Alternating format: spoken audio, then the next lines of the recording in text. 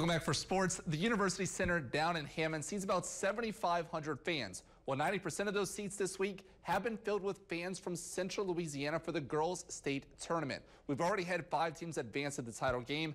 Today, Rosepine High School and Elementary School even having the day off to watch if their Lady Eagles could become the 6th.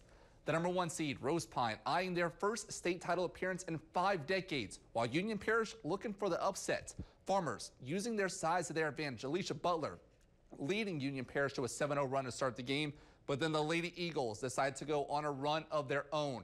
Addison Frugier in the corner. Rosepine settles down, and then on defense, they get one of their 13 steals here in the first half as White gets the lay-in. After that 7-0 run that I talked about, Rosepine followed it up with a 35-7 runs in the half.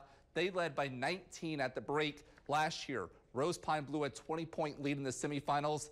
That ain't happening tonight. It was all Rosepine here, 60-33. 3 players finished the game in double figures. Kelly Norris had 16 points, 15 boards. This is my 3rd time here, and sometimes you start to think that maybe I'm just a semifinal coach, and then to take that next step is just like a weight just comes off your chest, and you're like, wow.